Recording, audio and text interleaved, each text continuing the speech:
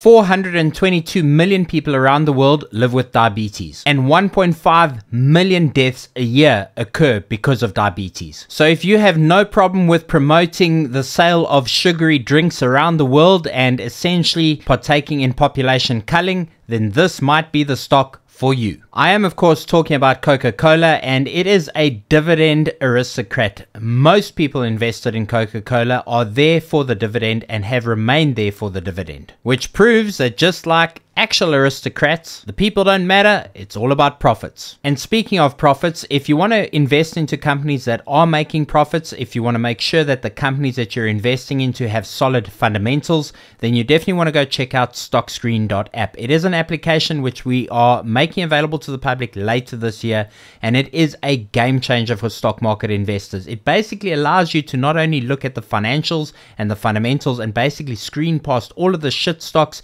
and companies out there to make sure that you're investing in companies with good solid fundamentals that are making profits, but also do value calculations to make sure that you're not overpaying for the companies that you're investing into. So definitely go and check out stockscreen.app. If you haven't gone and put yourself on the waiting list, definitely go and do it right now. This is going to be a game changer for stock market investors. So let's have a look at Coca Cola and see how they have performed. If we go back on the last couple of years, we can see that they have consistently grown in value. They've had a couple of dips here and there, but overall the stock has been pretty consistent in their pricing.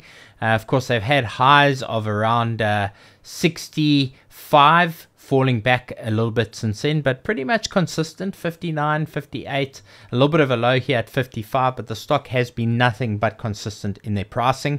And if we have a look at the overview of the stock, we are looking at a market cap of 257 billion, enterprise of 309 billion, and a P ratio of 26 with a dividend of 2.95%. Having a look at the revenue, 42 billion in the trailing 12 months, revenue 39 billion, equity 22 billion, net income 9.93 billion, so almost 10 billion. Looking at the cash, 13.2 billion on hand, and free cash flow sitting at 10.05 billion. Looking at the shares outstanding, we've got 4.35 billion shares outstanding. Insiders hold 0.67%.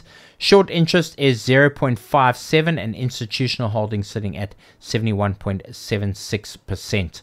And of course, as we move down to our cash flow statement, we can see that even though it's been a little bit of inconsistency in the operating cash flow, still really good. They've gone 10.4 to 11.4, and that's gone 10.4, 9.8, 12.6 to 11.4. So a little bit inconsistent, but still growth. And free cash flow 8.4, 8.6, 11.2, 10.05. So a little bit of a fallback in the trailing 12 months. Balance sheet has been good, 86, 87, 94, and 92.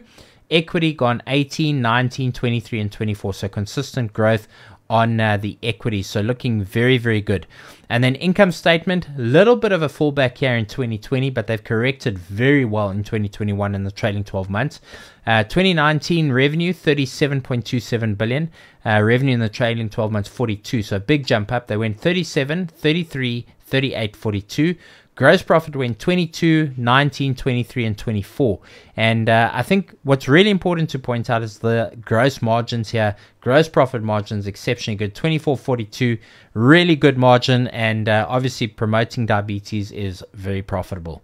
So operating income, we're looking at 10.09, 9, 10.3, 10.51, and net income went 8.9 to 9.93. So consistent growth there as well, barring 2020.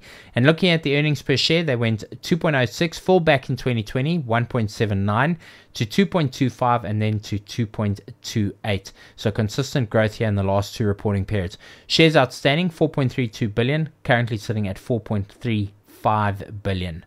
And then if we have a look at the fundamental scores, P ratio is just outside of our range, 26.15. Net margin, 23%, so exceptionally good. Net equity, 22.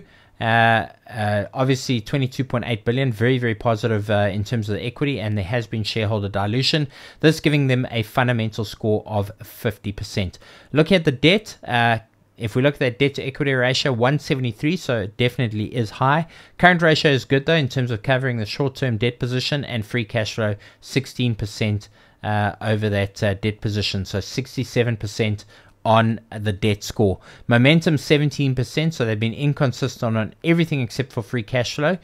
So top line revenue, middle line revenue, like I said, 2020 provided a little bit of instability for them, so 17%.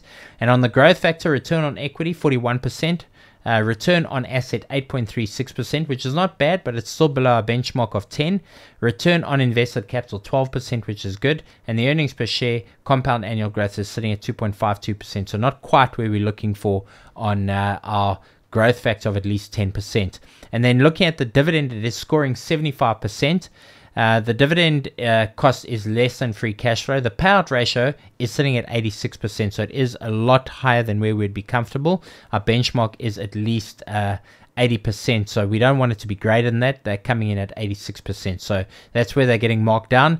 Dividend has been stable and it has increased over the last 5 years, so that gives them 75% on the dividend yield. Now, if we look at the valuation metrics, PE 26, price to book 12.13. Price to sell 6.45, and price to free cash flow 25.66. Looking at the analysts have them pegged at 7 hold ratings and 7 buy ratings, so pretty much dead even down the middle with no sell ratings. And then if we look at our summary of the scorings, they are relatively good on fundamentals, 50%, 67 on debt, so strong on debt. Momentum is unproven at this point, and growth is fair at 50%. So overall, not the greatest set of fundamentals, but definitely not bad. And this, of course, brings us to the question, value calculations. What do we believe the stock is worth? What do we believe it's valued at? Of course, the stock currently trading at 59.61. So this is where we're going to lead into, of course, some of these calculations. And we're going to start with a free cash flow calculation because this is really the simplest here. They have a free cash flow multiple currently sitting of 25. That definitely is on the upper end of what we would be prepared to pay. So let's go to on the high end of 25, on the middle end of 20, and then we go to 15. And that's going to bring us out to a valuation of 46.24, which based on the free cash flow, we'd say they're probably about 22% overvalued. If we went to a very bullish case scenario, if we went 20, 25, and 30, which again, because it is Coca Cola, they've well established, you could make an argument for this. This would bring us out to a valuation of 57.79, which would still make it about 3% overvalued. So depending on how you look at it, one could say that it's probably somewhere between fairly valued and slightly overvalued based on the free cash flow calculation. So now let's look at the earnings per share, right? So the anticipation is that they will continue to grow at the current rate, which is between the order of 4 and 8%. So we're going to go 4, 6, and 8 on our growth factors. And in terms of the P ratio, we're going to stick with 26, which is where they're currently valued at, and we're going to discount in at 10.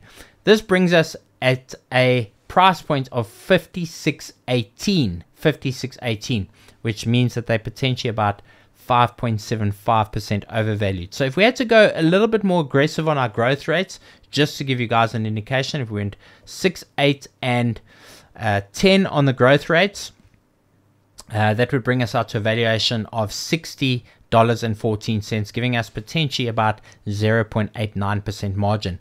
So in terms of where Coca Cola is at the moment, I believe that it is probably somewhere between slightly overvalued to fairly valued. I don't think it is anywhere near at a discount at this point. I don't think you're ever going to pick up a stock like Coca Cola at a significant discount. It is one of those stocks that people know is dependable in terms of the dividend yield, is dependable in terms of its stability, in terms of the pricing.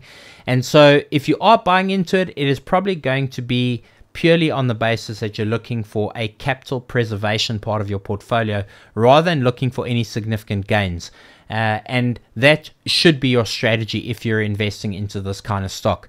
Personally, I'm not a big fan of the stock as a long-term hold. I have held it in the past, but from my personal quips around diabetes, you probably know my personal feelings. And with that in mind, if you are interested in honest conversations around companies, stocks based on actual fundamentals without too much sentiment involved in the discussions, then of course you should be subscribed to our channel if you aren't already. So go ahead and hit that subscribe button.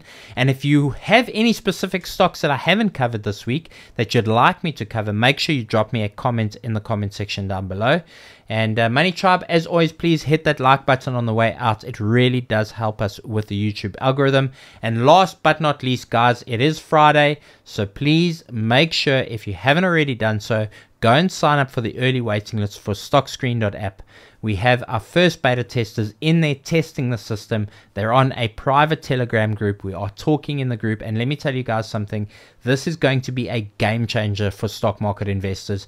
It is unlike anything that has ever been created, and if you don't get on the early waiting list, you really are going to miss out. So go and join right now. All you have to do is put your name and email address on the waiting list. As soon as we decide to make this available to the public, when we feel comfortable it's the right time to do that based on the development pipeline, then that is the list where we're going to notify people first. So have a great weekend, and we'll see you guys back on Monday.